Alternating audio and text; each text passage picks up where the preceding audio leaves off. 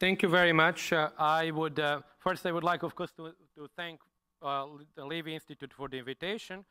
And I would ask Dimitri to keep me like within 20 minutes, as I suppose that's what we have as our allotment, because I really don't want to go too much, and there is no clock here.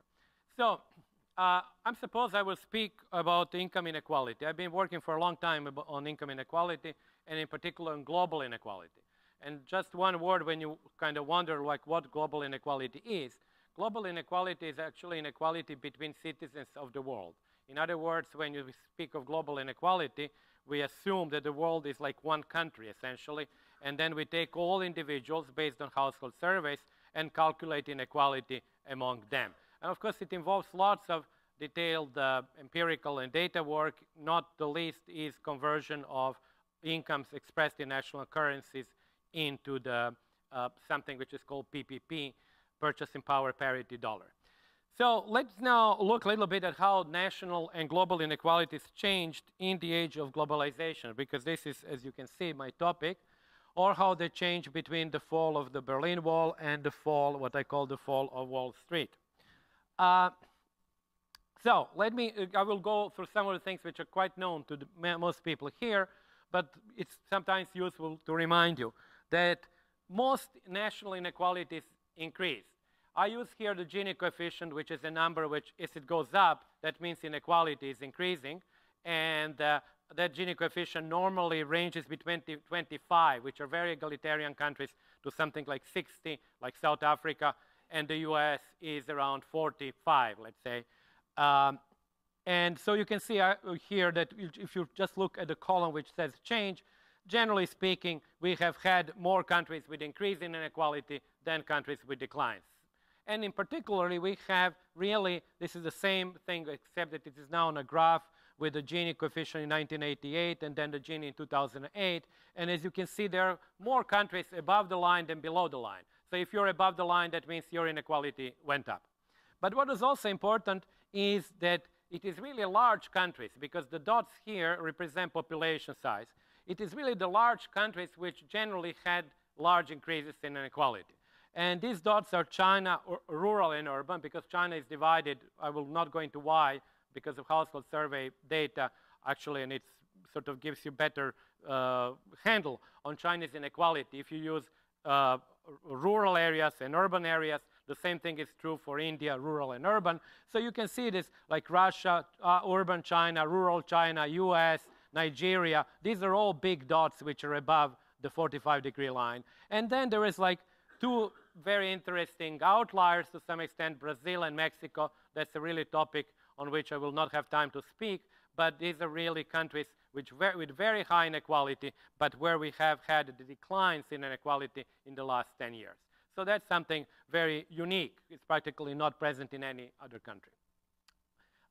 This is a graph which many of you have seen. It was actually, I mean, a version of that was made very popular by Piketty and Sayed's work about income inequality in the United States. Now, this is based on household surveys. This is not fiscal data, but this shows you the increase in real incomes at different percentiles of the income distribution in the US between 1986 and 2010. And of course, as that number is above 0, that means that you have had a real increase.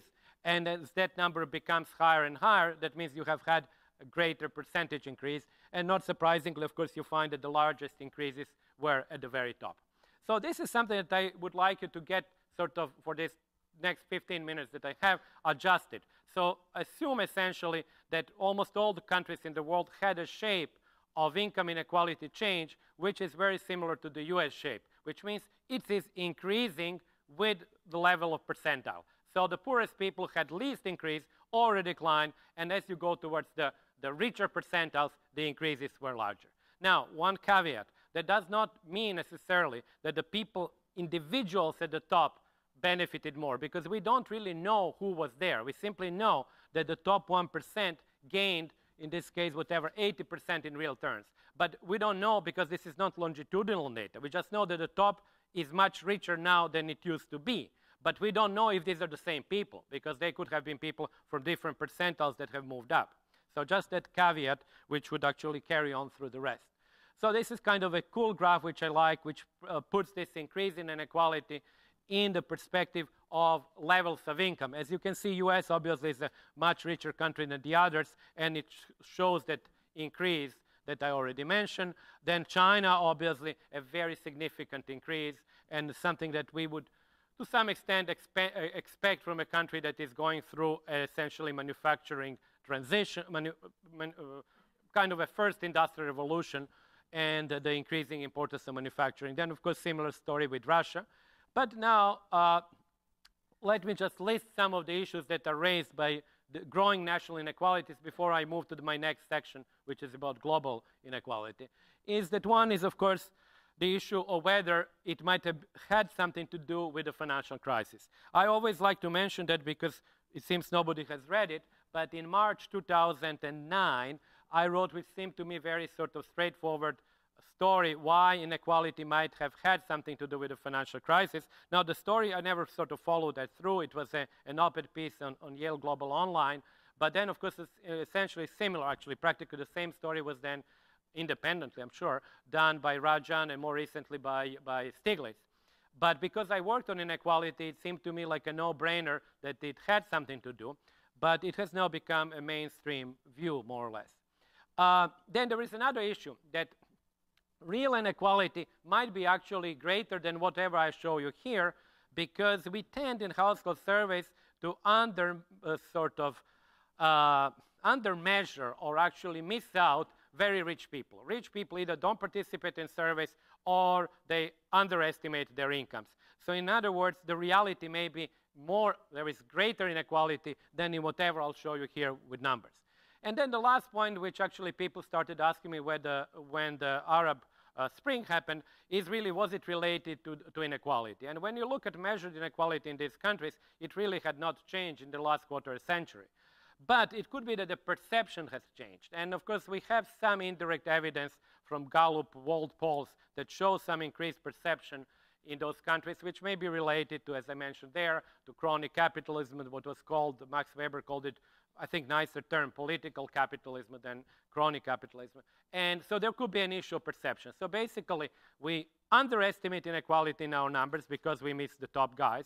And we, of course, cannot adjust for the perception because it's obviously a different dimension. So now let me move to, this is actually my new graph, which I have shown very few times. This is really something new. Data from Luxembourg income study, harmonized data, the effects of the crisis, essentially.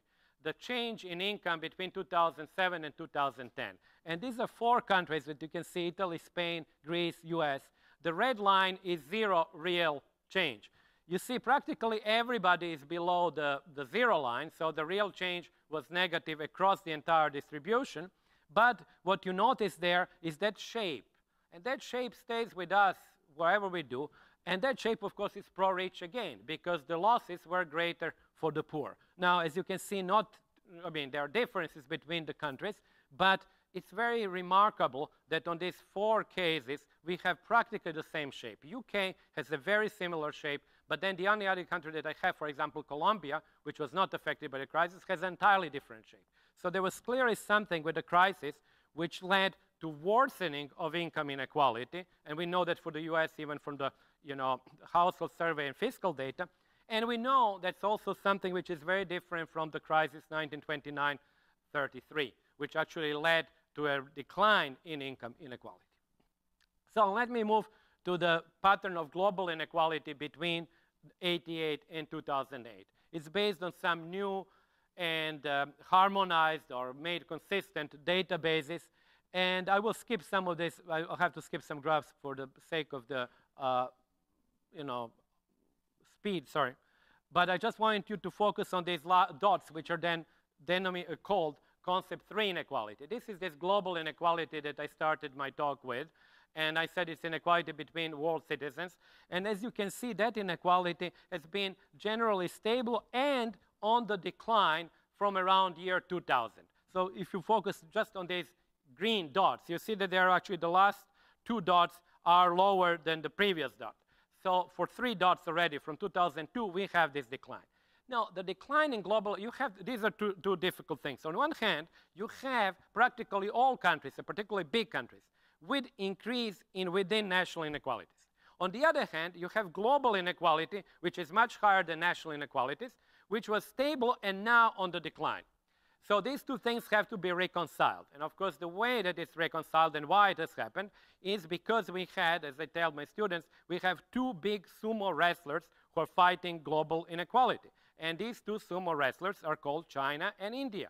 And they're sumo wrestlers who stop increasing global inequality and reduce it because of a very high rate of growth of these countries, which are, of course, poor. And as they become richer and move through the income distribution, despite the fact that within themselves there is widening gap between their own people, they are actually moving up the income ladder lots of people from their countries.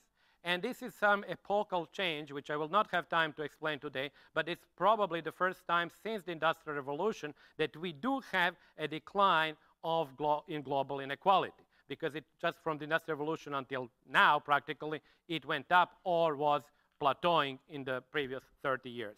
So in that sense, it's very hopeful and very new development, which takes place sort of against the background of widening national developments. And that raises, of course, the issue, I'm jumping ahead of myself, but that raises the issue that I will not have the time, but I will just put that as a question. If you do have sort of a decline in national middle classes, how is it could be reconciled and what would be the political arrangements that would emerge, while at the same time you might have something which is global middle class. So I'll just leave this as a question that may be something that we will discuss later.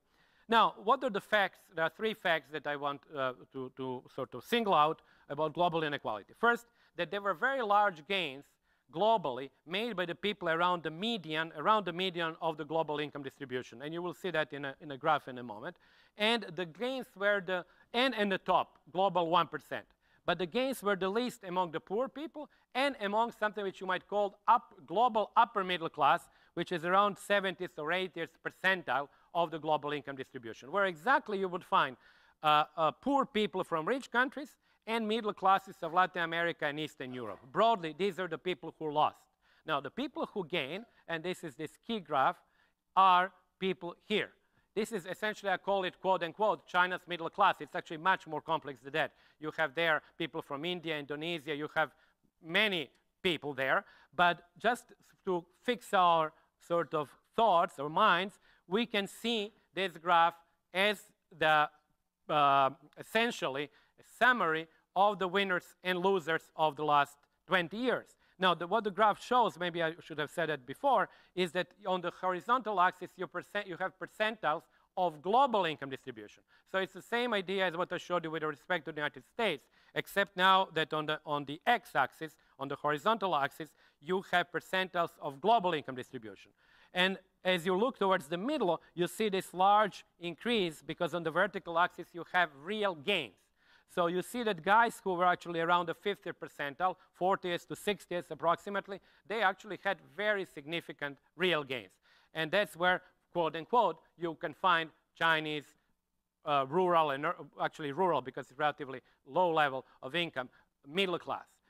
And then you actually look at that really remarkable decline in real incomes around the 80th percentile of the world income distribution, and that's where you actually find many people from, as I said, Latin America, Eastern Europe, and relatively poor people from the rich countries. And again, to give you ideas, this is very, very low levels of income. We are talking about people who are below $4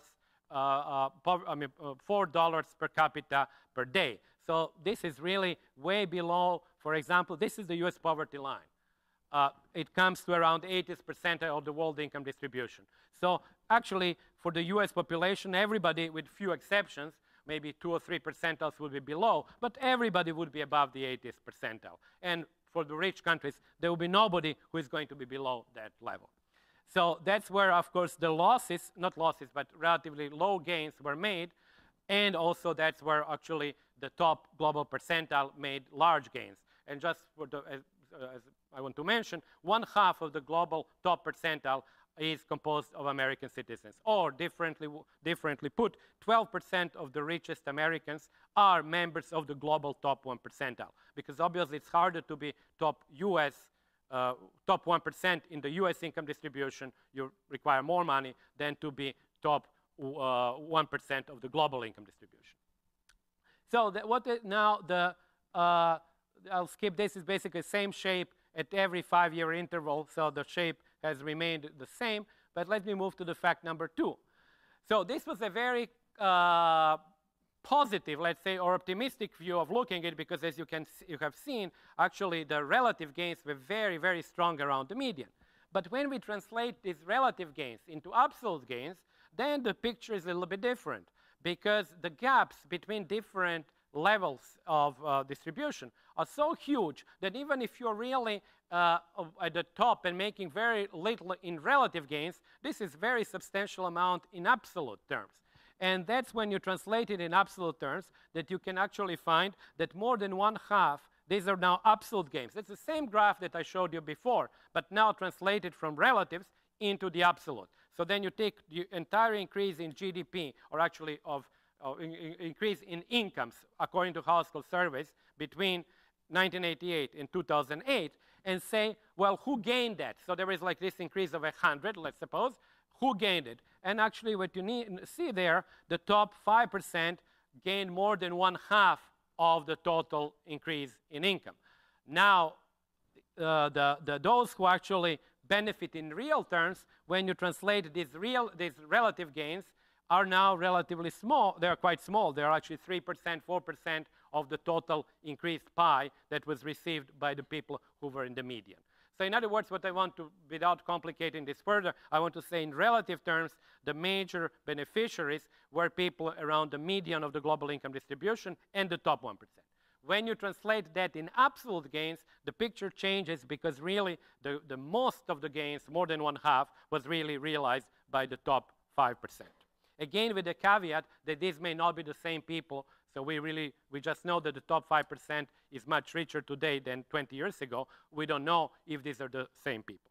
And fact number 3, which I already mentioned, is that the pattern of global inequality change differed from the pattern of national inequality change. So this is already, that's what I mentioned, but I just would like to remind you. This is this pattern that I would like you to remember. This is what I call this reclined or supine S. It's a very unusual pattern to find in what is called growth incidence curves.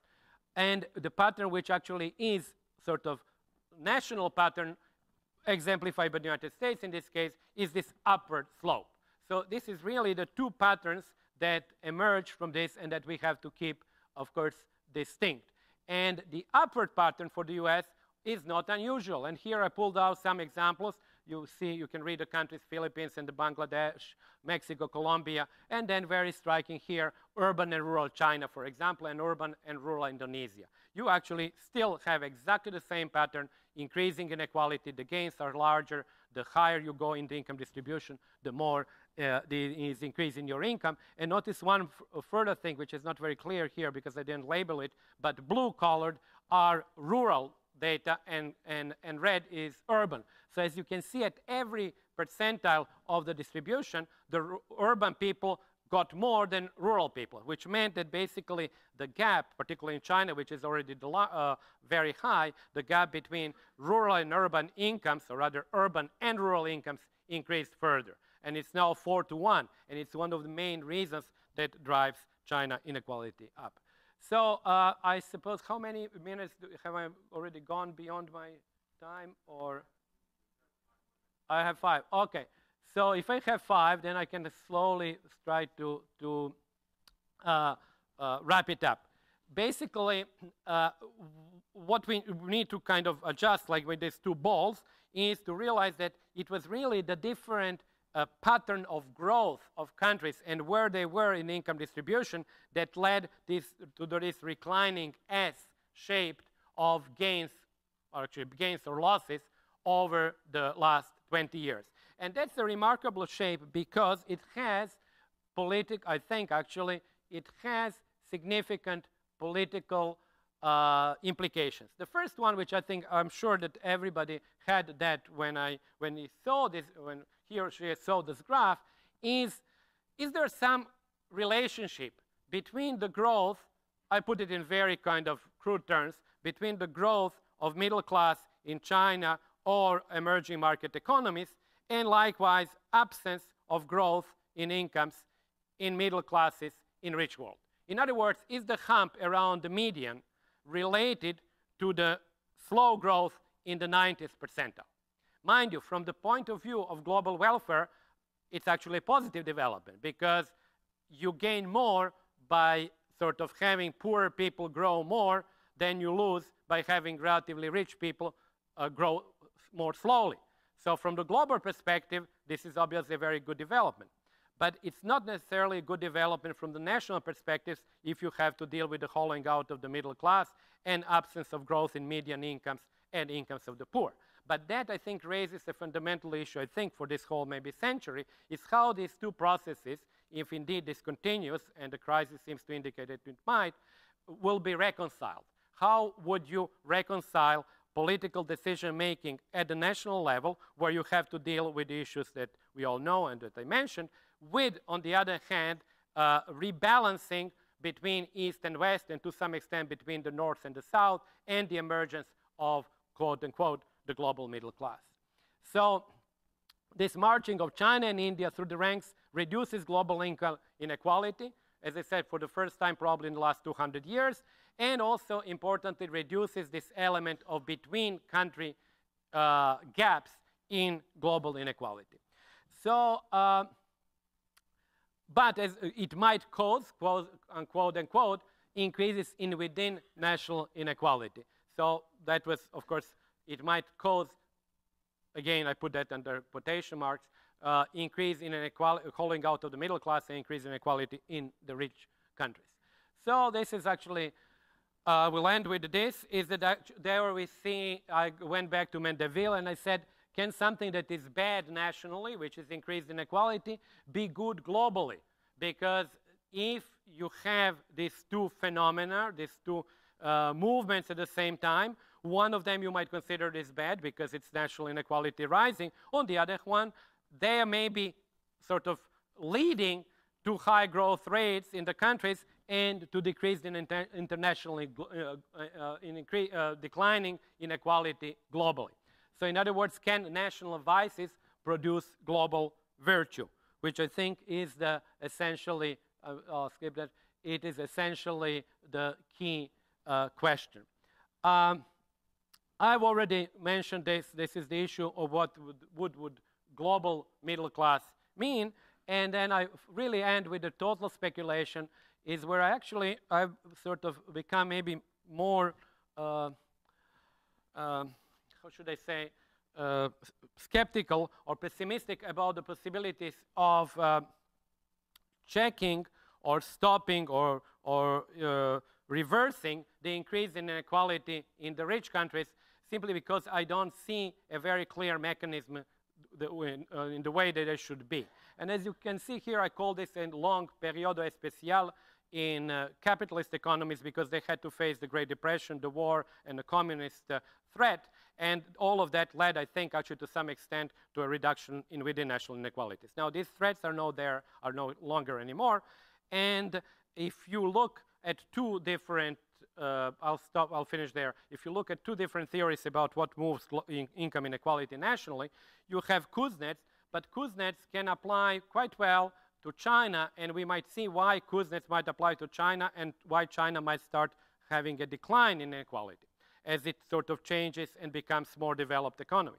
But we really don't know how would Kuznets work or what would actually drive US inequality to go down. And then the alternative, and I just recently reread Piketty's original work on France, is to say inequality decline in Western economies happened because of these things which I mentioned here, but happened because really of political decisions. And these political decisions were high taxation on inheritance, high progressive taxation, and unfortunately war, which destroyed lots of capital and changed the distribution between capital and labor. So clearly there is no political will, or maybe it's impossible in the era of globalization to go with high taxation. So I really don't see it. That's why I've become sort of maybe pessimistic that we might actually have to get adjusted to the permanently higher inequality within rich countries. And of course, changes, of course, possibly in inequality in the emerging market economies. So I will stop here. I'm sorry that I went a little bit over. Thank you very much.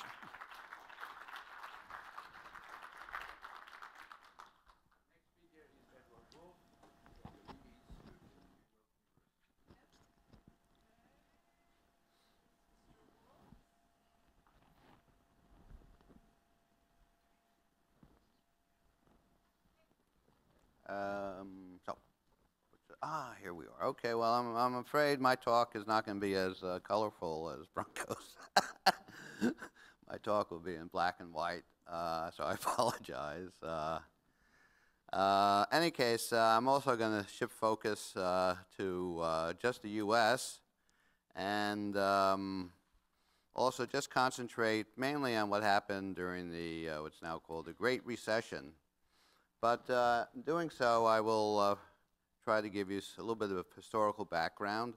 And the topic is wealth inequality, household wealth.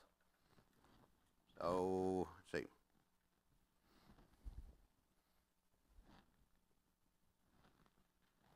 What's the gizmo here? You press this. Right. Press the right arrow. Yeah, that's what I'm doing. Point it up there.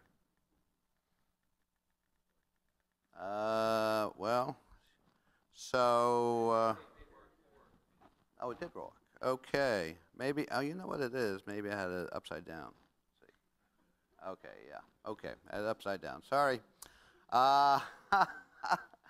So, what happened during the Great Recession? Well, I'm sure all are familiar with what happened in terms of the asset price meltdown.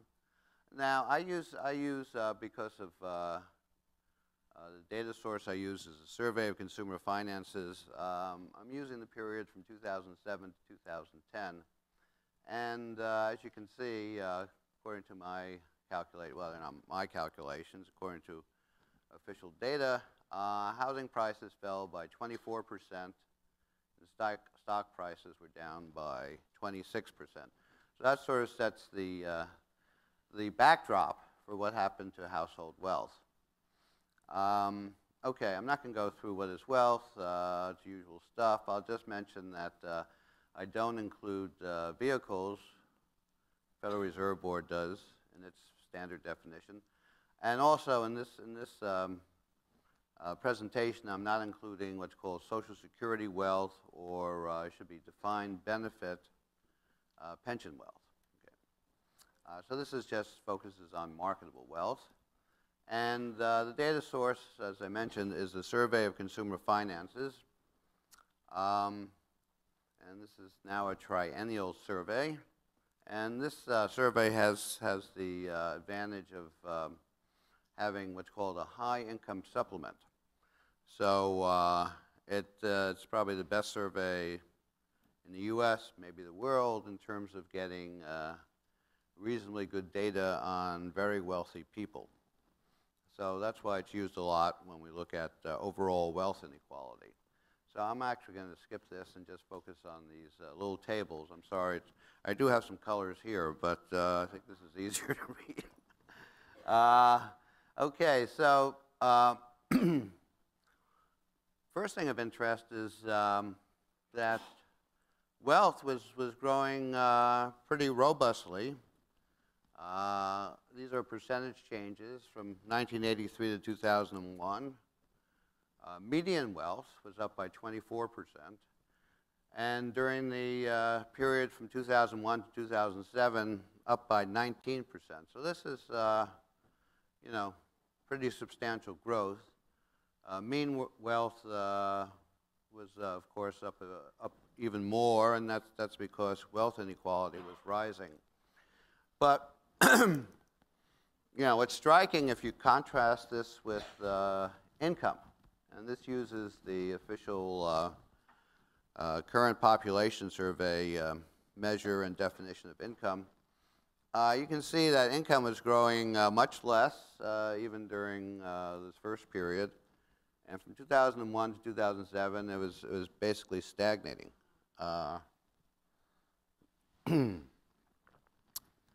So at once there was a puzzle of why median wealth was growing so well, particularly from 2001 to 2007, while incomes were basically stagnating. And then when we fast forward to the Great Recession, I mean, you know, you have some stunning developments. Median net worth is down by 47%. This is really absolutely amazing. In fact, 2010 figure is back where it was in about 1969. I mean, you know, we've been driven back to the dark ages. Median wealth, mean wealth also fell, but not nearly as much. It was down by 18%. And, you know, we saw that incomes were basically stagnant from early part of last decade, 2007 to 2010. They fell. These are all in real terms, by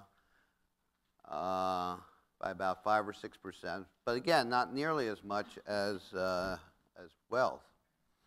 So, you know, we already have a puzzle of why wealth was up so much more than incomes up until 2007, and why it fell so much more between 2007 and 2010. 2010 is actually the last survey we have available. Another puzzle is, if you remember what happened to asset prices, particularly housing prices. Because as we'll see, the main asset of the middle class, the median, is homes. But remember that home prices were down, if I can remember, 24%. But median net worth fell by 47%, almost double the rate of change of housing prices. So that's also a bit of a puzzle, which we will try to resolve. And I think I'll shift here to inequality. Actually, I'll show you this first, because just focus on the bottom line. This is looks at Gini coefficients, which Branko has mentioned before. You can see, you know, except for an upward blip from 1983 to 89, wealth inequality was basically flat until 2007. Is there a, let's see. But suddenly it just takes off from 2007 to 2010. It really spikes over the Great Recession. And you know, parenthetically, this is very unusual for wealth or even income inequality to go up so much during a recession. So that's another puzzling part of the story, why inequality increased so much. In fact, I'll show you this in a second. This just says the same thing. You can see this huge increase of the Gini coefficient from 2007 to 2010 by 0.036 Gini points. That's very big, very big.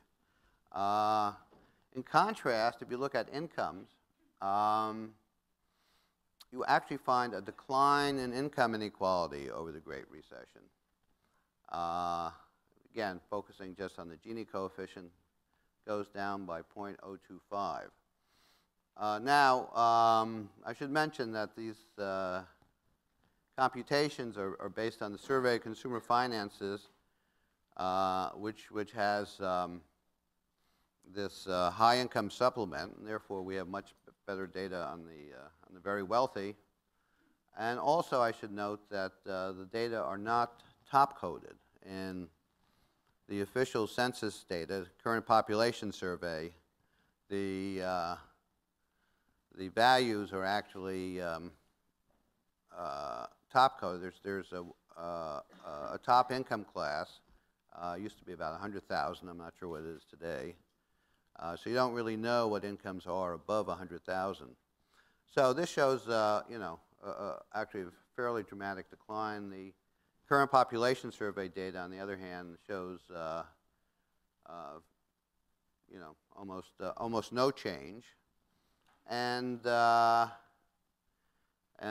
this Piketty and Saiz data source that Branko mentioned actually also shows a fairly steep decline in inequality pretty much over this period. Now that's based on tax data, and this tax data is also not top-coded, and therefore has much better representation of the very wealthy.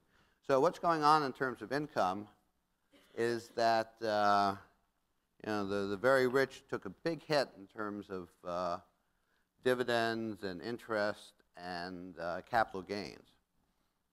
This definition of income includes capital gains. So they really got hit. You can see the share of the top 20% going down. In contrast, even though the middle class is hit by the recession, therefore higher unemployment, and wages went down over these years by 3 or 4%. In relative terms, they weren't hit as badly as the very wealthy. The bottom 40% were also hit, but they were at least partially sustained by rising transfer payments, particularly unemployment benefits, food stamps, and the like. So though their share did go down, it wasn't as dramatic as it might have been. So income inequality goes down, whereas wealth inequality goes up. By the way, this is the usual story for a recession. Income inequality usually declines during a recession.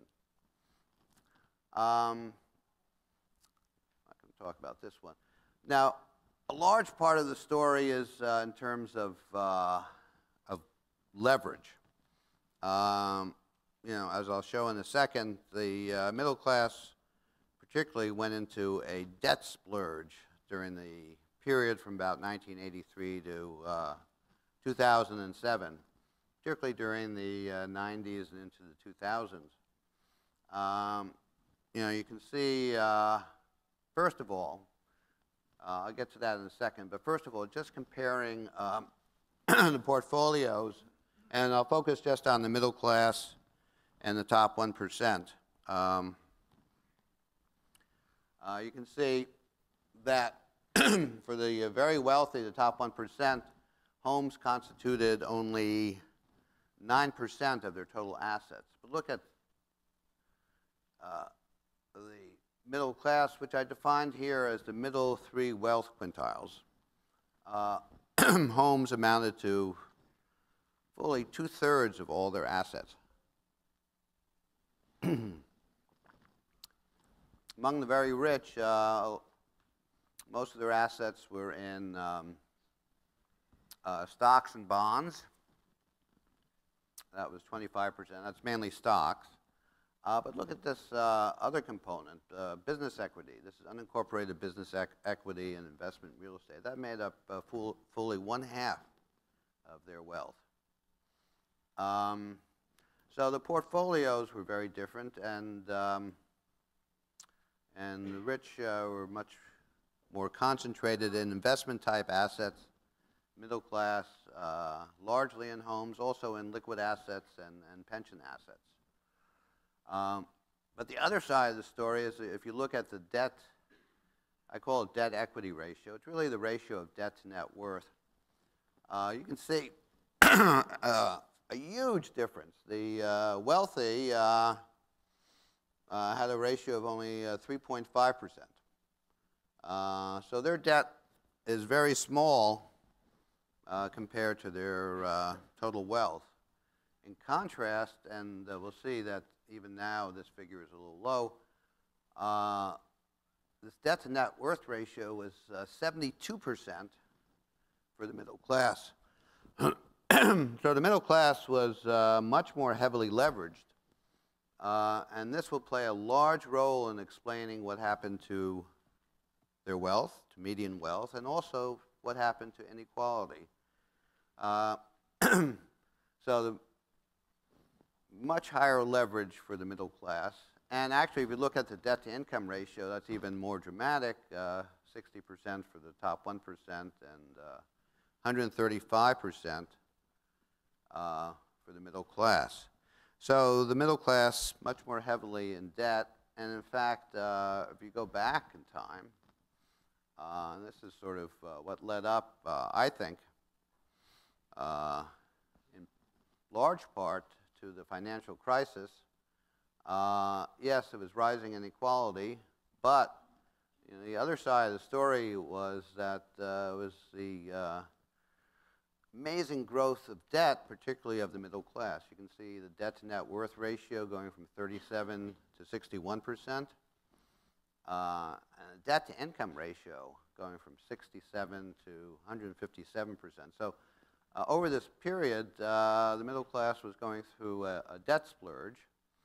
And if I have time, I'll argue that was, to a large extent, if not permitted, not only permitted, but in fact encouraged by the banking system, that the financial institutions really pushed this incredible debt onto the middle class. And this really set the premise for the financial implosion that occurred 2007 and 2008. You can see also, just looking at the bottom line, that again, the middle class was eviscerating the equity in their homes. They were just using their homes as a source of borrowing. So the mortgage debt to home value went from 29% to 47%. So it was the rising debt, particularly of the middle class, that really set the stage for the Great Recession. And you can already imagine what will happen when housing prices collapse. Okay. So anyway, I think I've talked about this. I don't have that much time. So really, the key part of the story is in terms of leverage, and in fact, the differing leverage between the rich and the middle class. So here's just, I don't want to use up, do I have, let's have a bit of time. So here is just a couple of arithmetic examples. So this is for the rich, okay? So in this story, they have 50 in assets and 0 in debt. The rich basically have no debt. So their net worth goes, it was 50. And now suppose asset prices increase by 20%. So what happens? Well, their net worth goes from 50 to 60. So their net worth also goes up by 20%. Now let's look at the middle class. This is the miracle of leveraging. So now the middle class, 50 in assets, 40 in debt, net worth of 10. And again, assume asset prices go up by 20%. Well, what happens to their net worth? Well, their net worth goes from 10 to 20. It doubles. It doubles. So, this is why particularly businesses like to get as much as debt as they can so they can leverage their capital gains. So during periods of rising asset prices, leverage is good. It really increases the rate of return on your net worth. In this case, you can see this is doubled compared to a 20% increase for the rich. But of course, what happens when asset prices go down? Here is another example where I've stuck in other assets. So in this case, assume stock prices go down by 20%, which is about what happened. And again, this is for the rich. So their net worth goes down by 10%, which is about what happened. And in contrast, look at what happened to the middle class. Again, their net worth starts out at 40 in year 1, and now again, assuming housing prices also go down by 20%, which is pretty much what happened. So housing goes from 60 to 48, and their net worth goes from 40 to 28, or by 30%. So the story is, high leverage is great when asset prices are rising, but when asset prices go down, you really get hammered. And, in particular, you get hammered a lot more than the very wealthy who are not leveraged at all. So already you can see the seeds of this rising wealth inequality. The higher leverage of the middle class leads to a much steeper percentage decline in net worth than that of the rich who aren't leveraged at all. Also, another thing to note is, one puzzle was why housing prices went down by 24%, but median net worth was down by 47%. And you can see again the role of leverage. Here, housing prices go down by 20. In this example, net worth goes down by 30. So the effect of an asset price decline is magnified when a household has a higher degree of leverage.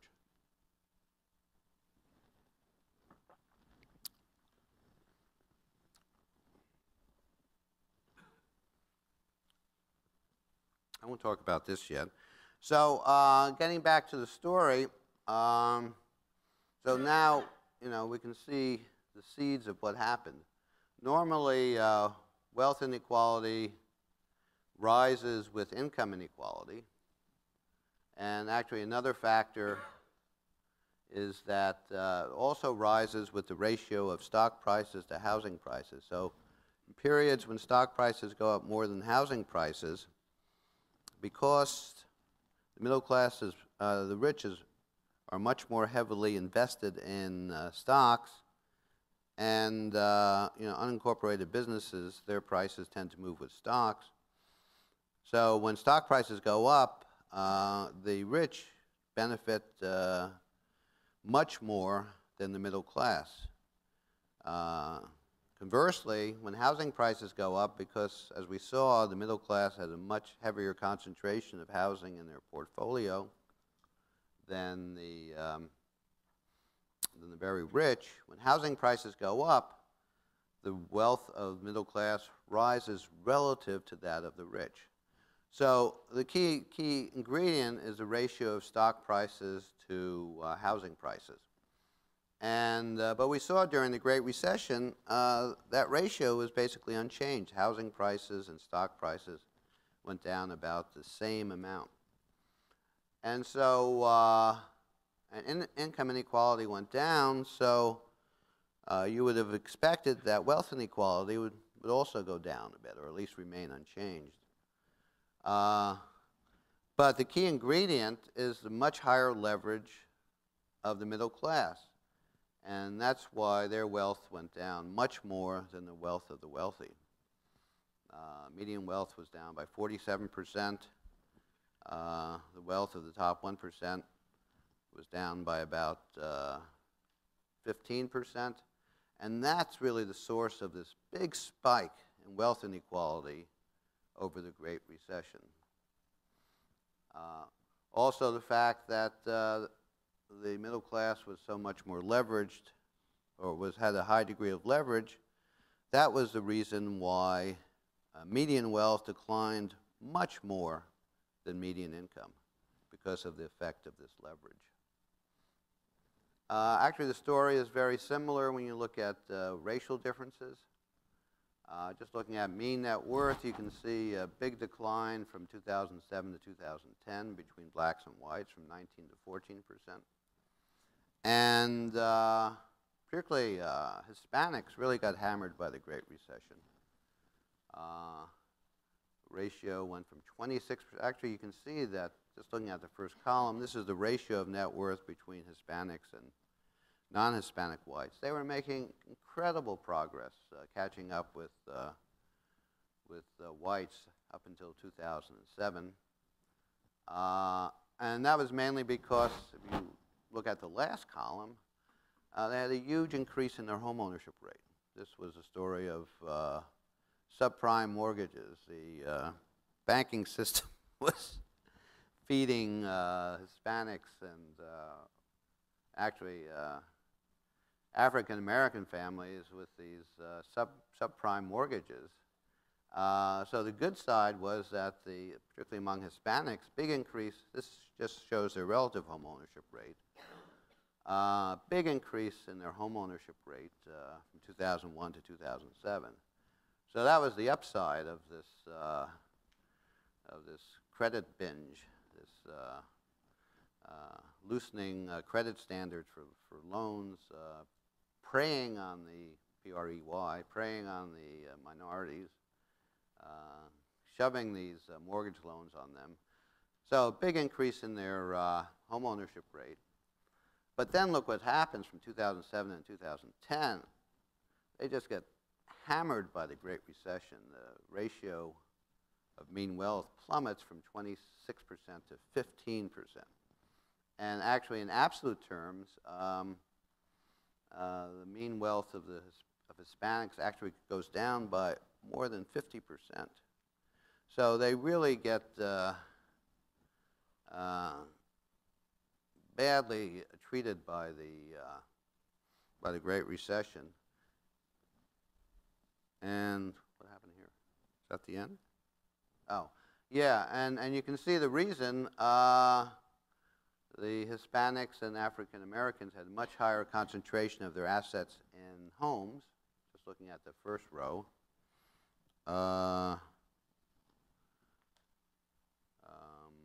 Over half of the wealth of minorities were invested in their homes compared to 31% for whites.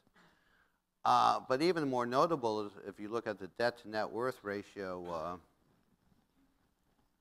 over here. I wish I had a pointer, but you can see they were much more heavily indebted than whites. Their debt to net worth ratios were over 50% compared to only 15% for whites. So when the asset prices plunged, their net worth went down much more than that of white families. And a similar story, if you look at it by age group. Actually, let me show you this first because this is pretty amazing. If you just look at the first row, so younger families are much more heavily concentrated in housing, their portfolio, than older families. But look at these debt to net worth ratios for families under 35, 93%. And for those 75 and over, just 2%. So again, you can see, you can already see the effects of this differential leverage on what happened to relative net worth. And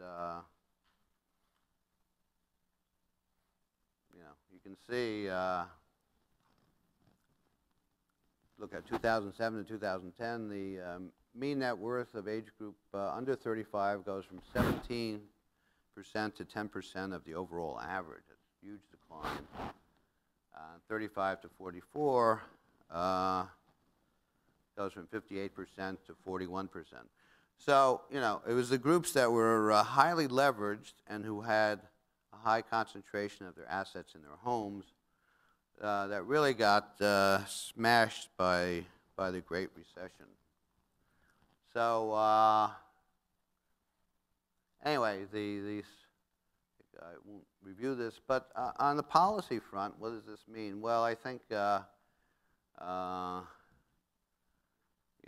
what we have to do, I've been arguing, is that we really have to regulate the mortgage market, the housing mortgage market. Financial institutions, certainly leading up to the Great Recession, were not only too loose on their credit, but they were actively pushing these loans, mortgage loans, on people who could obviously not afford them. We could talk about no doc loans, no down payments,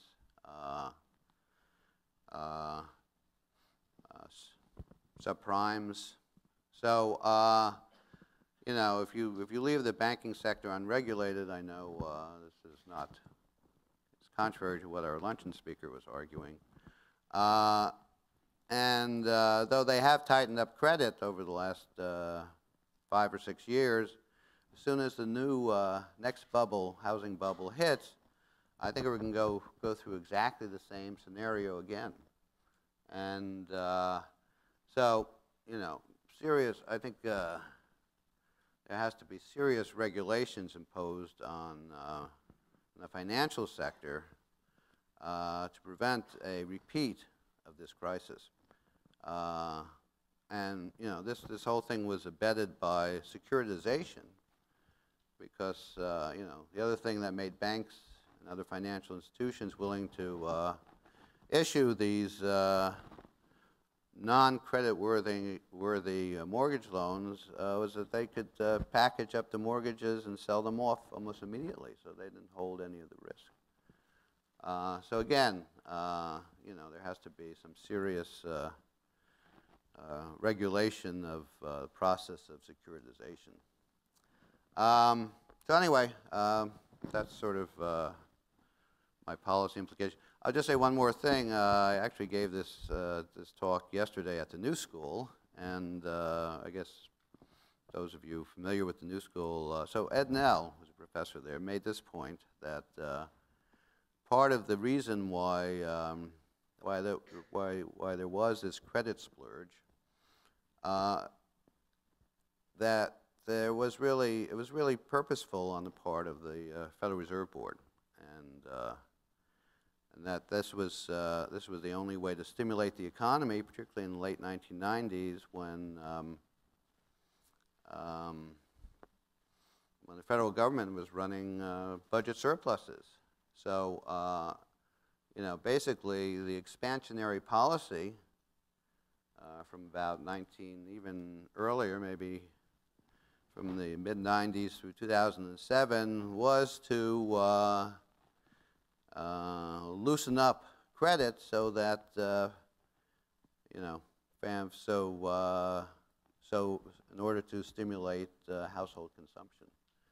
And this is the thing that kept the economy booming until about 2007. So anyway, let me stop there. Thank you.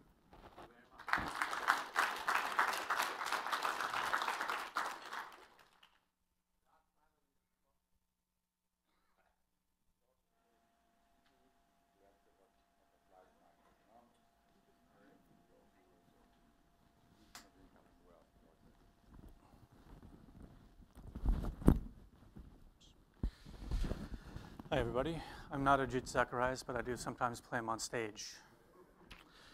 Okay. So today I want to talk a bit about the Levy Institute Measure of Economic Well-Being, or LIMU, which our previous speaker, Ed Wolff, has been instrumental in developing. So I'm going to talk just a bit about the measure itself, and how it differs from household income, which is the usual measure of economic well-being and inequality, and then talk about how our measure has evolved over time, trends in inequality, and then compare trends in the US to trends in Britain, France, and Canada in the 90s and 2000s. So all that in 20 minutes, no problem. Just to begin with what our concept of economic well-being is, and with the use of household income as a measure of economic well-being, we share that in common. And basically, we're trying to measure the command of a household over economic output, right? So goods and services that are produced.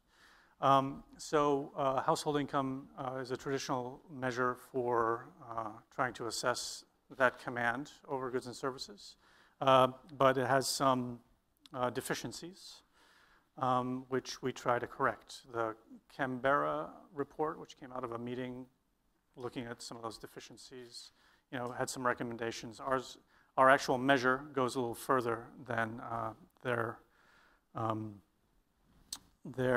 recommendations, but we can trace our kind of theoretical lineage to Adam Smith, who dropped that quote couple hundred years ago. So necessaries, conveniences, and amusements, or economic output, whatever you want to call it, right? Okay, so how are the components of our measure of economic well-being are basically to look at command over products, right? So we divide those into two categories, commodities and non-commodities. So by definition, commodities are products, goods and services produced for exchange. So you can think of those as marketable commodities, and then non-marketable commodities, or non-marketed commodities. So we measure command over commodities using income.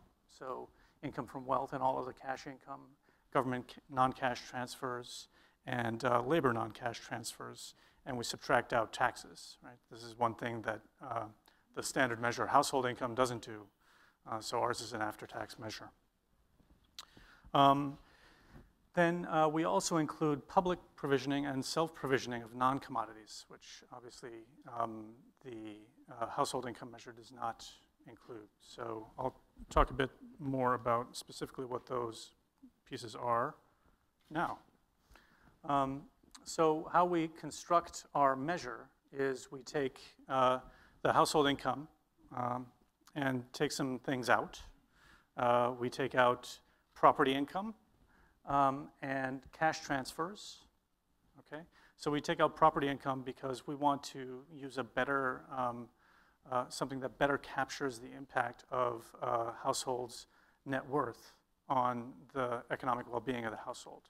So property income, not all property generates income, but it's all, you know, a potential source of command over commodities in the present. So we want to capture that effect. So what we do, instead of using property income, we annuitize net worth and debt. Well, we annuitize assets and debt, right, based on characteristics of the household. Then we add in net government expenditures, which is transfers, which we took out in the first part. We added back in. We also add public consumption, which is spending by the government on things like education, infrastructure. These things don't enter into household income measures generally, but they substantially impact households, especially when you think about education and public schools. And finally, we add in the value of household production. Oh, as I said, we take out taxes, right? So we add in the value of household production, and that gives us our final measure, LIMU. Okay. So,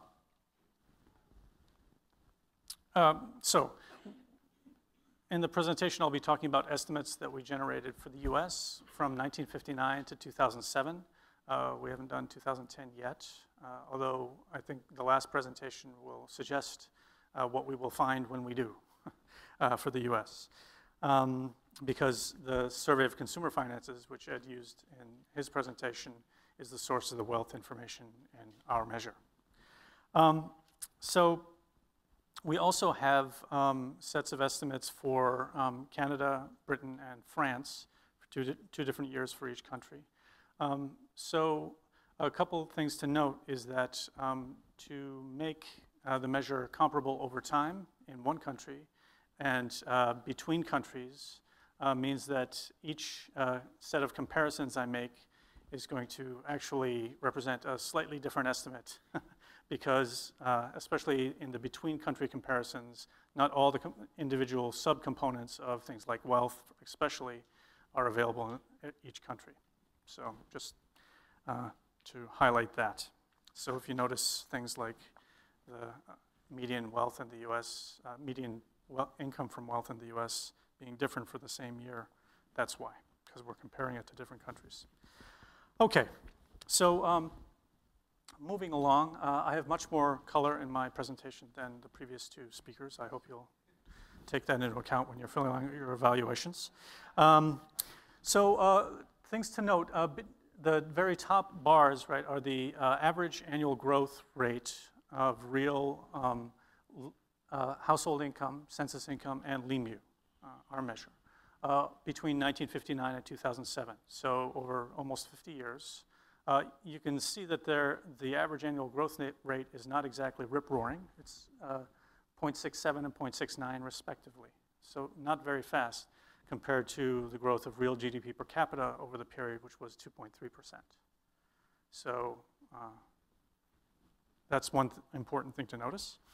You can also see that there's considerable variance over years, over periods, right? So if you, the periods are delineated based on the years that we did estimates for.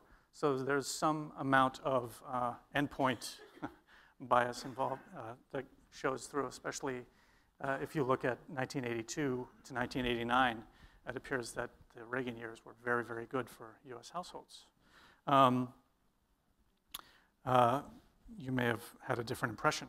But one thing to notice in terms of comparing our measure with the household income measure is that in the 60s and 70s, the LEMU grows more slowly or shrinks more quickly, as the case may be, than household income, whereas in the 80s and 90s, that flips, right? LEMU grows faster and household income grows slower.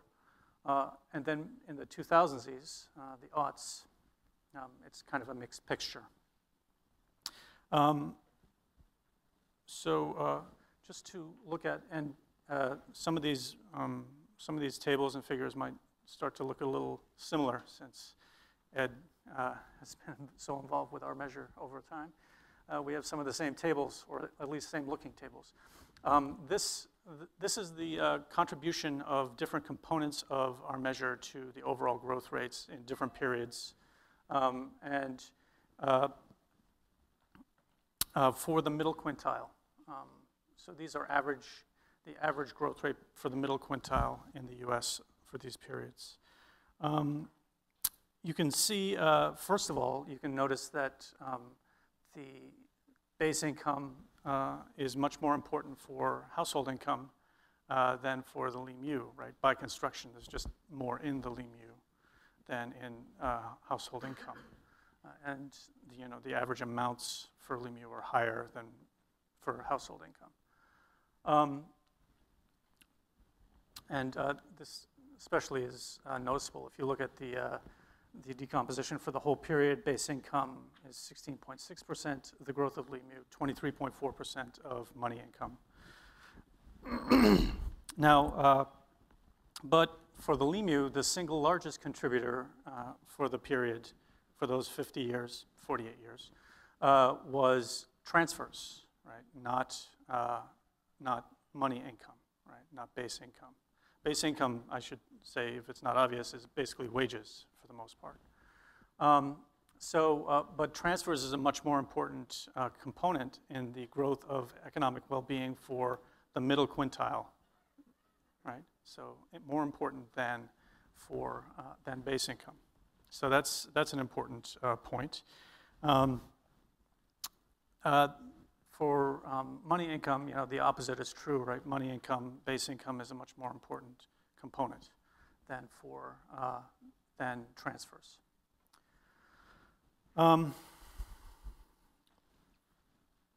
Now, this is especially true if you look at the period from 2000 to 2007, right? Which you may remember was not particularly great years for U.S. households, especially in the middle. But you can see that transfers, accounted for, just about all the growth in household economic well-being. Net government expenditures for sure did. You can see that 2000 to 2004, the change was positive, right? So since those are taxes, the change for taxes was positive. So the tax burden for middle quintile households decreased, right? This is the Bush tax cuts. Not so much for 2004 to 2007. But the impact of net government expenditures is, for the two periods, is greater than the overall growth. So that's quite stunning result. Just looking at the share of each quintile, this is a fairly familiar story. This is for LEMU only. and these are Lee-Mu quintiles. And you can see that the top, right, is the top quintile has been growing, and it has the lion's share, almost 50% of the aggregate Lee-Mu, the total, whereas that has grown. Everybody else has decreased except for the bottom 20%, which has increased slightly in the first few periods, right? It increased up all the way up to 6.4% of the total for the bottom 20% of households by 1982, but is actually lower now than it was in 1959. Okay, so there's a lot of USA boosterism in my presentation, you'll see. Okay, now these are some of the same numbers, just kind of presented a little differently, and you can, the thing to note here, right, is the lightest gray line here is the top 5%, and you can see it pull away from the middle 20%. So up until 1989, right, the share of the top 5% in total Lee-Mu was about the same as the middle 20% share, right? But after that, there was a divergence, so that stopped being quite the same. So you can see that has the impact on the top 20%, right? That increase in the top 20% is almost all in the top 5%. Okay, if you look at the Gini coefficients for Lee-Mu and household income for each year, you can see the Gini's higher for money income, for household income, right? And this is due to a couple things. First, that taxes are taken out of Lee-Mu, and taxes are still somewhat progressive in terms of distribution in the US. And also household production, which is a pretty large component of Lee-Mu, about 25%, is much more equally distributed than things like income from wealth and even wage and salary income. So you can see that there's a fairly common, about 4-point difference. But you can see that both measures have increased quite a bit. Now, the change in inequality, though, is not due to base money income, right? So it's not due to wages and salaries.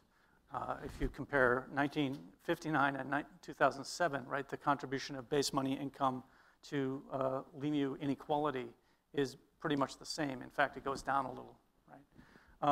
So the big story, which may not be a surprise to many of you, especially not to Ed, since he just talked about wealth, is the contribution of income from wealth, and especially income from non-home wealth, right? Imputed rent is basically the contribution of home ownership, right? The rest is mostly stocks, bonds, those other financial and non-financial assets. And they're the biggest contributor, and they've grown the most, right? So an additional almost 10 Gini points just due to income from wealth between 1959 and 2007. Right? And if you just look at 2000, the story's the same. So now that, based on Ed's presentation, we'd expect that contribution to shrink a little in 2010, but hardly to go away entirely. Right? Okay. Now, what offsets to some degree the increased contribution from wealth to overall Lee-Mu inequality is the increased impacts of transfers in public consumption, right? And the slightly more progressive character, more progressive character of the tax system in 2007 than 1959, right? So those ameliorate the increase in inequality due to the increasing inequality of wealth ownership. Okay. So let's move on to some international comparisons now. First of all, looking at the U.S., I said, right, this was going to be a U.S. booster kind of presentation, and the USA is number one. at least higher in LIMU and per capita GDP than Britain, Canada, and the US. And the lead in each of these has grown over time, over the periods.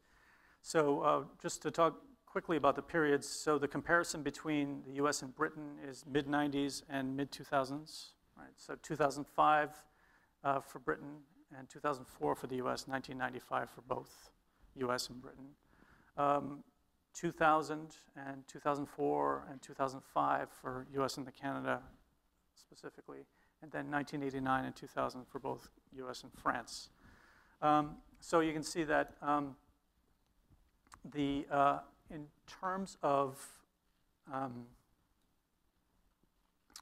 LIMU and per capita GDP, right, the gap is larger in all cases for per capita GDP, but there's been striking convergence in LIMU between the US and Britain, for example, right? Not so much for France, but somewhat for Canada, right? Although nowhere near as much as for Britain, right? So Britain, it appears, is almost entirely caught up. Now, and here we can start to see why. If we look at gaps between the US and Britain at different points along the distribution. So these, what we're looking at are quintiles of, deciles of LIMU, right? So the top thick line is the first period, the mid-1990s, so 1995 in the right here. So this is the percent gap between the US and Britain. And you can see that for almost the entire distribution, it's gone down quite a lot. It's actually gone down quite a lot even at the 10th decile. But you can see that the bottom 3 deciles in Britain are actually now higher than the US by the mid-2000s. Right? And you can see that why. The top line in the annual percentage change in Britain is Britain, right? So 1995 to 2005, there was actually inequality reducing growth in LIMU in Britain, right? So the bottom deciles grew faster than the top, right? Whereas in the US, right, you have this more normal growth pattern in well-being, something like what Branko was showing earlier. Right? So you have the higher deciles growing faster than the lower deciles. So inequality increasing growth. Okay. Oops. That's not what I meant to do. Okay, so looking at Canada, you can see that as the first graph in the international comparisons indicated, the convergence was not as great. So you can see that the shift, right, the gap decreased, but nowhere near as much in Canada, between Canada and the US over the period. It's also a much shorter period, only about 4 or 5 years for this rather than 10. Right? And also, you know, there's a specific endpoint that we're talking about here for the US, right? 2000, there's a big tech bubble that bursts. So that has an impact. And you can see the impact in the annual percentage change by decile of LIMU, right? There's actually a big drop off at the top, and that is the loss of financial wealth and the financial meltdown in 2000, late 2000, 2001. In the US, not so much in Canada, right? Canada didn't seem to have that impact. And for France, you can see that the gaps haven't changed for almost all of the distribution except the very bottom and the very top, right? 2000, it's the black line on top. It's actually gotten worse at the top, a little better at the bottom, the gaps. And you can see why. For France, the bottom grew much more quickly than the US, and the top grew much more quickly in the US than France over the period. So this is over the 90s now, this is the end point is 2000, right? So the peak of the bubble in the U.S. Okay. So looking again at the middle quintile, so the middle class, there are a lot of numbers here. And I'll go back to this later if anybody would like to dig into these a little more. So I'll just give you some highlights. Remember, there's a huge convergence, and this is true in the middle class, certainly. In Britain, the convergence mostly has to do with the increase in income from wealth. So the second line here, you can see the gap is positive, right? And in the mid-2000s, Britain has almost completely caught up. The last column, right, is the ratio of US to Britain in the mid-90s and mid-2000s. And you can see income from wealth in the US was almost twice as high as in Britain, whereas in the mid-2000s, it's basically the same, right? 3% difference.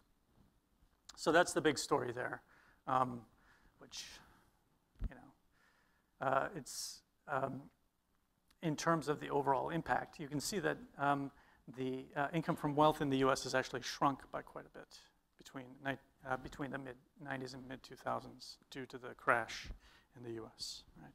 It had an impact even on the middle quintile. Looking at, one more thing about Britain. The other big story here is transfers, right? The big increase in transfers in Britain, so that the US has fallen farther behind in terms of the contribution of transfers to economic well-being and public consumption as well, right? So there was some catch-up there. Okay, moving to Canada. That's right. So basically, base income actually falls in the US in the early 2000s, which is not a surprise, but it doesn't in Canada. It actually rises, so that there's some convergence there. And that's most of the convergence. It offsets some of the loss, the relative loss Canada has in transfers. This is due to the increase in transfers in the US due to Medicare Part D, right? The prescription drug benefit that was added in the first Bush administration. Moving to France, for France, there are gains in income from wealth that exceed the gains in the US, right? This is from 1989 to 2000, so that's kind of remarkable, right? It is the middle income quintile, but you know, when you think of gains in wealth, you think US might have a big advantage there, but not so much according to our numbers. You can see that net government expenditures is basically a wash. US is 56% of France's in 1989, 55%, so not much change, right? And there's not much change in the actual numbers either. So that's interesting. But you can see that transfers increased a bit, but so did taxes. So, but certainly the overall level of transfers is much higher in France, but it hasn't added to the any kind of convergence between the two countries. So the comparison is different, but in terms of the overall importance of transfers in French economic well-being, obviously much higher than in the US, right? $30,000 base income, 21,000 transfers in France, as opposed to 56,000 base income in the US in 2000 compared to 12,000 in transfers. So clearly the composition of economic well-being in France is much different. Okay. Oh. Wow. 4 and 1. So the U.S. leads in inequality still. That's great. And the lead is growing against Britain. Woohoo. And you can see why, right? Earlier we saw that growth over this period in Britain was inequality reducing. whereas not so in the US. So naturally, the gap in Gini coefficients is going to have increased over that period.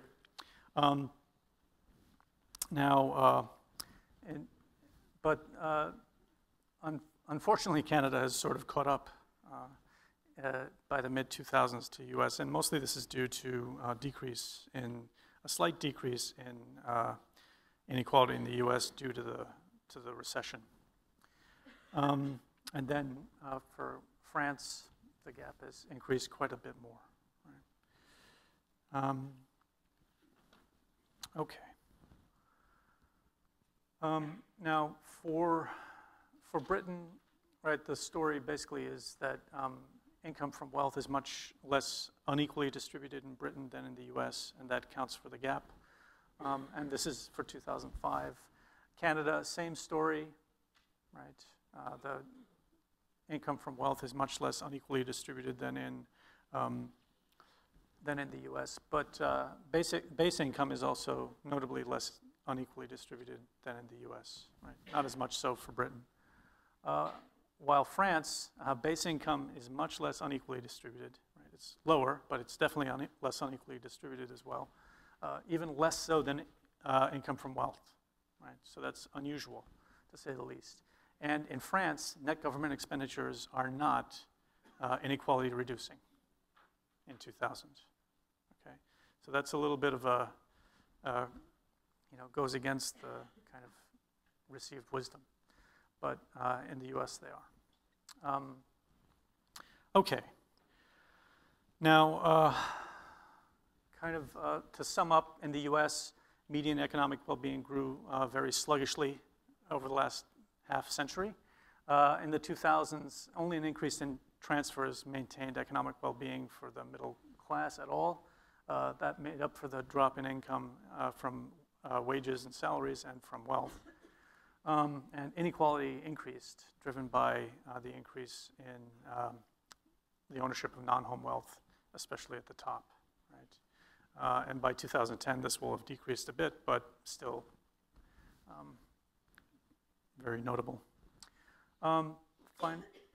And in comparison with other countries, median economic well-being has converged most in Britain due to transfers. In Canada, not as much, but that was due to base income, and in France, hardly at all. Inequality is considerably higher in the US, but the gap increased for Britain and France and decreased for Canada. And policy, I think especially in the context of the current budget debate, it's important to stress the importance of transfers for middle-income households. Not just for the poor, but for quite far up the income scale. Things like Social Security for elderly people are vital, right? And the importance of public consumption, especially on things like education, is hard to overstate. So, and that's it.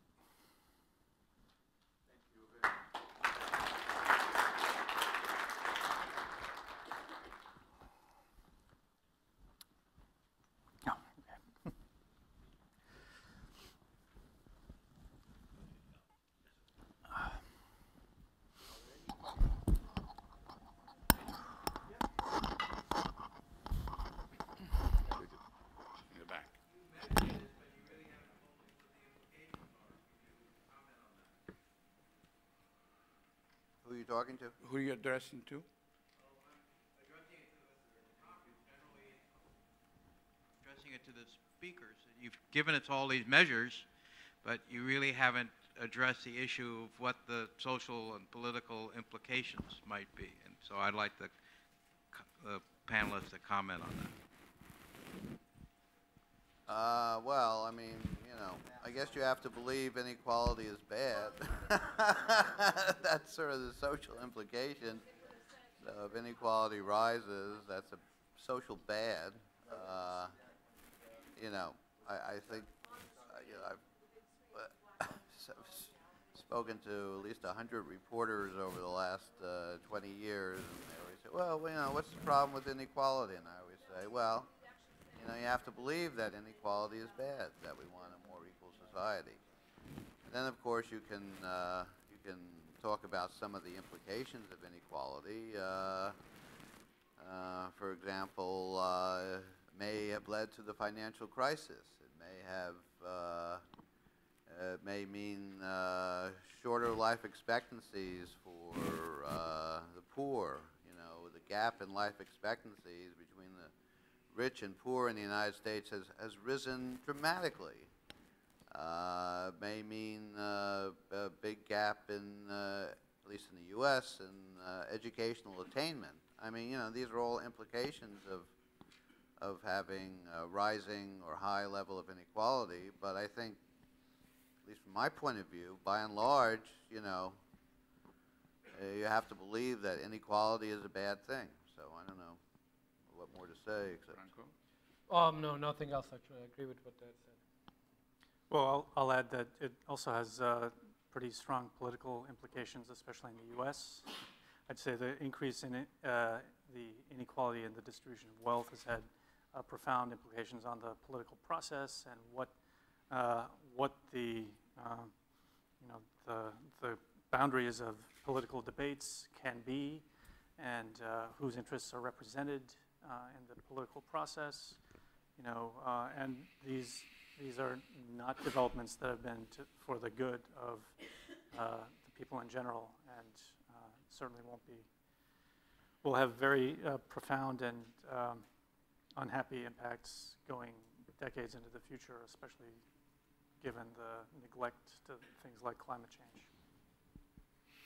Well, of course, Minsky would have had a different response. He would have said that this is a time that the government has to be big and not small, that somehow rather in Washington we seem to think that that would be the economic model for the government.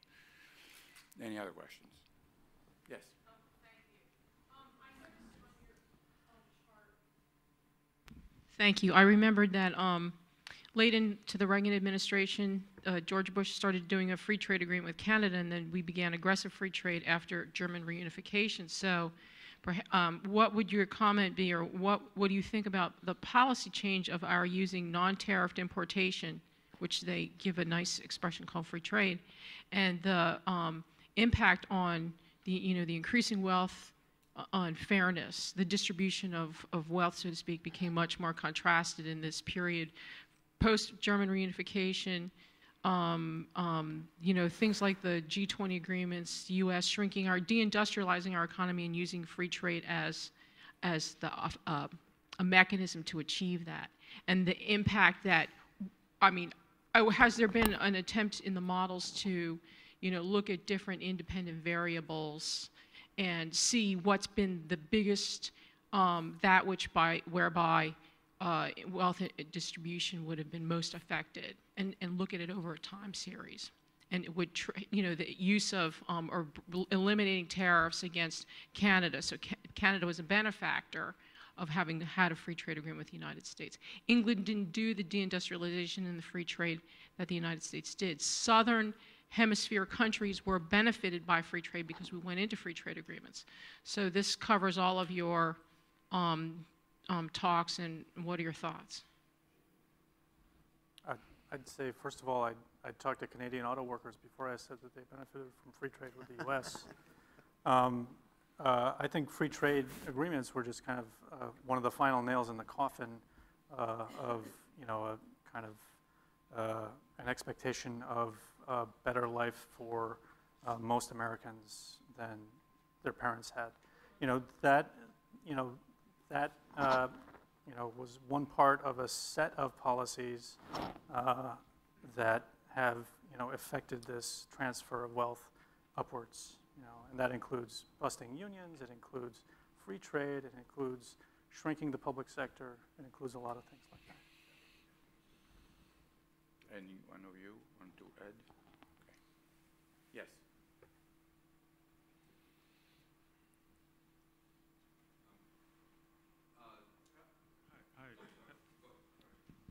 Suren Kaushik from Pace University. One question for each person. The first one is, if we look at only last 5 years, does the global inequality, how does that compare compared with the longer period you have analyzed? that the global inequality, because you didn't look at the last 5 years, or since this Great Recession, in other words, does it make a difference to your results?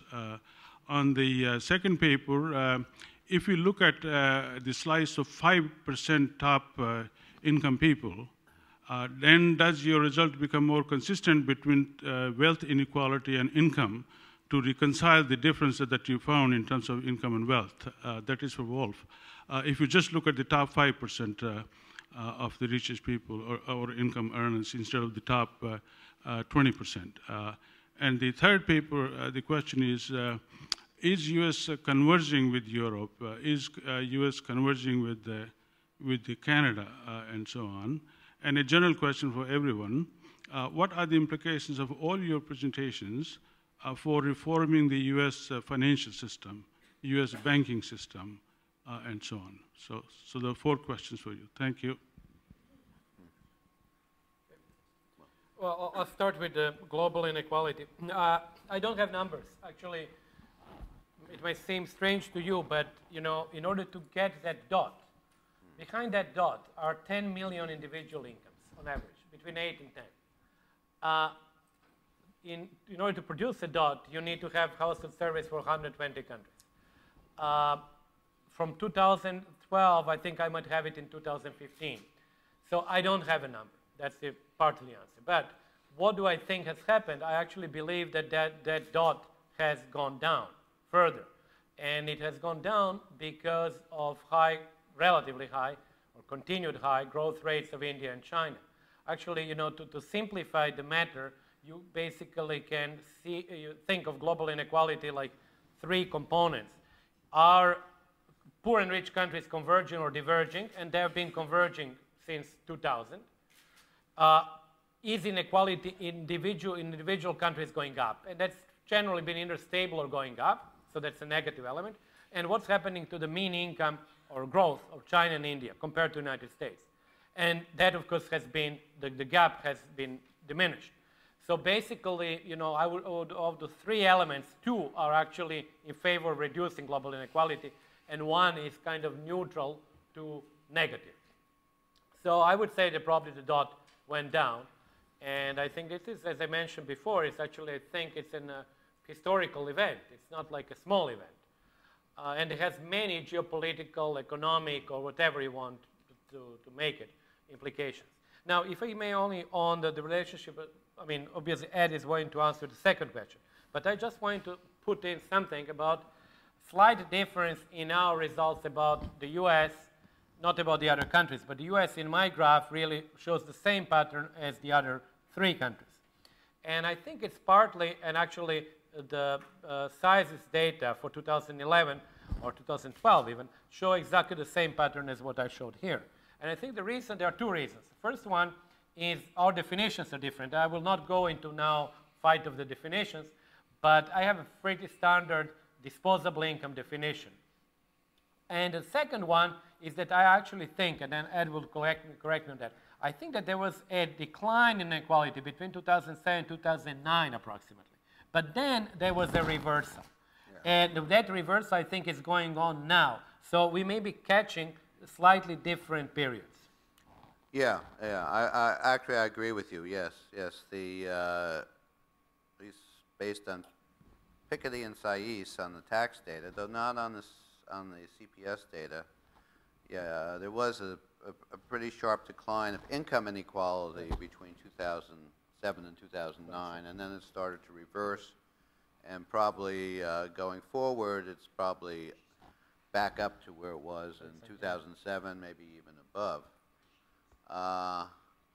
So, you know, if you look at what's happened to wealth inequality, try to project that forward, I suspect it's continuing to increase. Why is that? Well, because stock prices have recovered a lot more than housing prices. So remember, that was one of my variables, the ratio of stock prices to housing prices. So the stock market is back to where it was in 2007, at least in nominal terms. Housing prices have gone up 7% maybe since 2010. So they're still below where they were in 2007. So that ratio is now, has gone up relative to 2010. So I suspect that there will be a continued increase in wealth inequality. And as we were just saying, if income inequality has also gone up since 2010, that will further exacerbate the increase of wealth inequality. So I think once we get to 2013 survey, we'll see an additional spike in wealth inequality. That's what I would suspect. By the way, the figures you asked, why didn't you use the top 5% instead of the top 20%? They show exactly the same pattern. Rise of wealth inequality, at least for this period, 2007 to 2010, a decline in income inequality. So, Tom, do you have a? So the question was, are the U.S. and Europe converging? I guess my first thought was to say, the only honest answer an economist can ever give to a question is it depends. Depends on what you mean by converging. In some ways they're converging, right? I think the middle and lower income people in the U.S. are kind of stuck, and so eventually the middle and lower income people in Britain and France and Canada will catch up, right? In some ways, I don't know about the top though. I don't know to what extent the wealthy in Britain and Germany and France are catching up to the wealthy in the U.S. Any thoughts on financial reform to stop the inequality from growing? Financial reform? yeah, well, I was arguing in favor of more restrictive policies on mortgages, just in order to prevent another financial crisis. In terms of reducing wealth inequality, I think you have to move to taxes, and obviously the more. I mean, the thing about rising income inequality, why that leads to rising wealth inequality. It's not only because the rich have more income, but they also save a higher percentage of that income relative to the middle class. So their addition to their wealth is magnified when their share of income goes up. So I think the only way to reverse this, well, not the only way, but certainly one way, is to raise taxes on the rich, so they can't accumulate as big a share of their income in terms of additional wealth. My question is slightly, excuse me, very different. If we had, for example, a Bank of New York State versus Chase Manhattan, and those two would have very different mortgage and personal loan and personal small business lending policies and leverage ratios and so on, then would New York State, or if we had a Bank of the U.S. competing with Chase and Citibank, would that be better? Because many countries do have government banks as well as private banks. They compete, like in Europe and India and other places. So that's where I was going. Yeah. Would we be better off having state banks in the U.S.?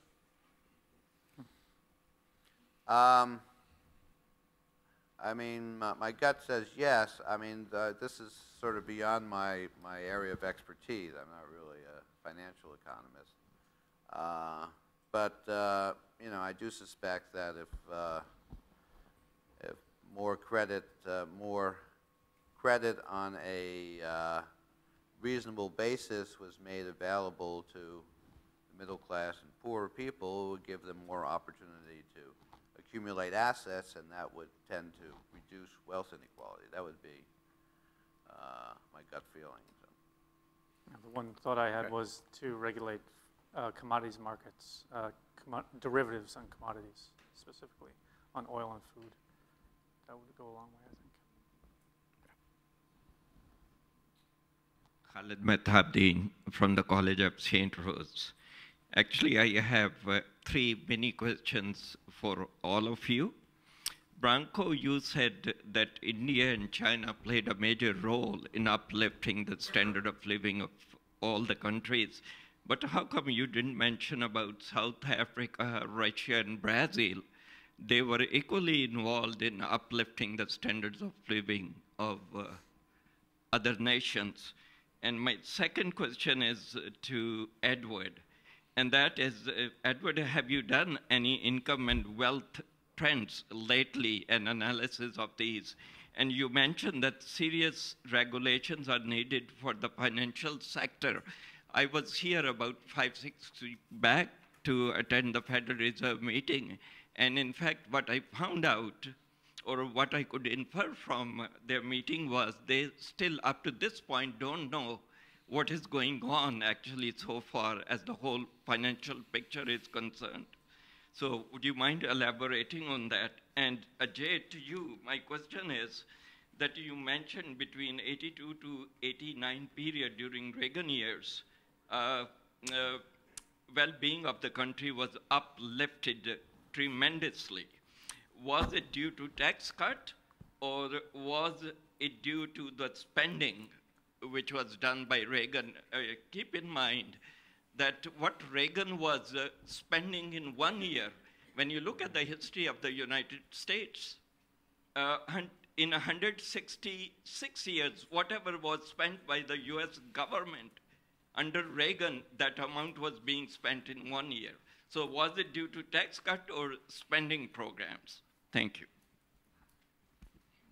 Well, okay, on the first one, let me be clear. China and India played crucial role in reduction in global inequality for two reasons, and it's actually by order of magnitude compared to other countries. First, because they are relatively poor countries, and when you are poor and you have lots of people, that's the second reason. I mean, China 1.3 billion, India 1.2 billion, and these people become richer.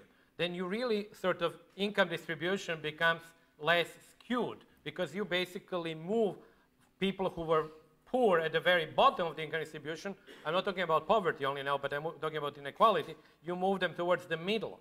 So essentially the distribution gets a little bit less unequal. And because of their size and because of the growth rates, and that happens despite the fact that within India and China there was an increase in inequality. They, of course, had much more of an impact than the other three countries that you mentioned, because if you look, for example, population size, obviously it's like huge difference. You know, Russia is 150 million, you know, Brazil is 220, I believe, and South Africa is like, what are 34, I mean, 60 million. So it's really big difference. And then secondly, of course, they were actually, first Russia actually did not even have growth over 20 years, practically. And then Brazil also had mediocre growth over the longer term period. So really the contribution of China and India is just out of, how should I say, it's not even in the same ballpark when you do the, you know, Gini calculations than the other three countries. Yeah, again, I'm probably a little bit out of my depth talking about financial markets, but I think when you have a, you know, a Minsky type asset bubble occurring as you did from 2000, even earlier to 2007, and you have the financial institutions exacerbating this trend by providing easy credit and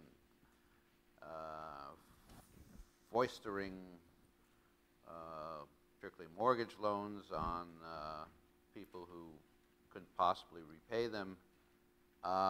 You know, I think you're just asking for trouble, and it's just going to be a slight bursting of the asset bubble that will, you know, cause the whole system to go under, as what happened. And you know, I think you need regulations, as I believe exist in most other countries, to prevent the recurrence of this.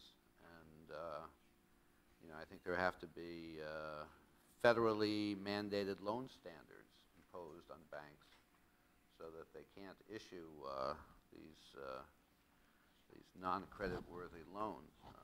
You think banks would have an incentive to do that themselves, to not to issue loans that have a high probability of failing.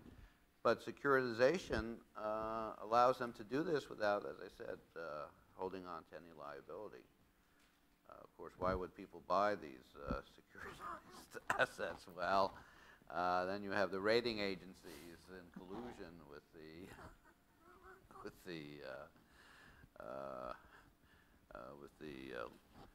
the mortgage loaners, and so you have a system that's obviously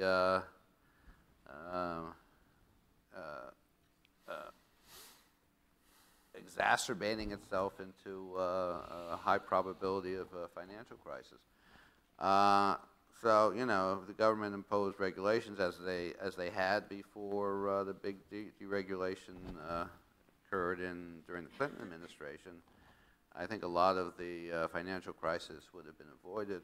And in terms of my numbers, you wouldn't have seen this drastic decline in net worth, and you wouldn't have seen this protracted period of unemployment. You wouldn't have seen incomes going down. I mean, the point is that the majority of people in this country really lost out because of this financial crisis. I think that message is sometimes lost. It's people focus too much on the macro side and say, well, we managed to keep the system going, but I would say the majority, maybe even the vast majority, really lost out over the last 6-7 years. And certainly in terms of wealth, I think it may be another decade or two before they recover their lost wealth. And so, that's sort of my motivation for this. And my point of making that comparison was that the endpoints that you pick matter. So our beginning point for the 80s was 1982, which is the bottom of the recession. So if you compare the bottom of the recession to 1989, or the next peak, basically, it's going to look really good. That was just the point I was making there. And certainly, Reagan's spending was instrumental in raising the U.S. economy out of recession. He had to do something after Volcker went crazy and drove up interest rates to double digits, right?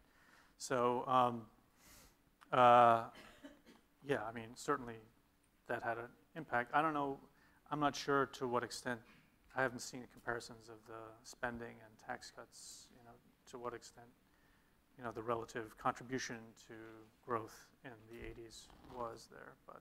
But the point I was making was that, because I'm using 1982 as one of the years, because that's when we have wealth data, the 80s look a lot better than I think they really were. Right. That's all I was saying. So another question. You have a question? Okay. Professor Wolff, you were, I think you spoke most clearly about the tremendous drop in. Speaking of the mic. You can't hear me without the mic? We need to capture the audio. Oh, okay. You spoke most clearly, I think, about the tremendous drop in wealth created both by the financial crisis and also by the drop in home prices. And I'm just wondering whether, well, let me just ask you two questions. Do you have any thoughts about the sort of the lasting, whether there is a lasting impact on consumers, middle-class consumers and middle-class investors in terms of, the ramifications of that psychologically and such an abrupt change in wealth, and whether, we have a generation of sadder but wiser investors and consumers, and what the impact is on the economy from that, what it could be.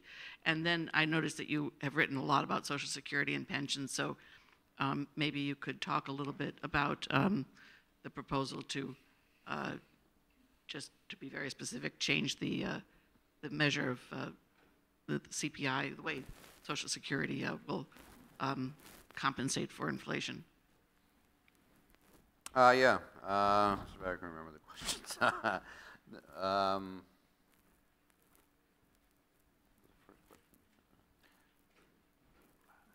What was the first question? I'm sorry. Sort of the psychological impact. Oh, right. Yeah. No, I think. Well, I think a couple of things have already happened. First of all, I didn't emphasize this, but there actually has been a significant retrenchment of debt among the middle class, even from 2007 to 2010. Not just mortgage debt, but consumer debt. I mean, a big decline in their outstanding balances. The other thing that's happened is a fairly substantial decline in stock ownership over these years. So, I think the likely implication is that the middle class is not going to go into the kind of debt spree it did leading up to the Great Recession.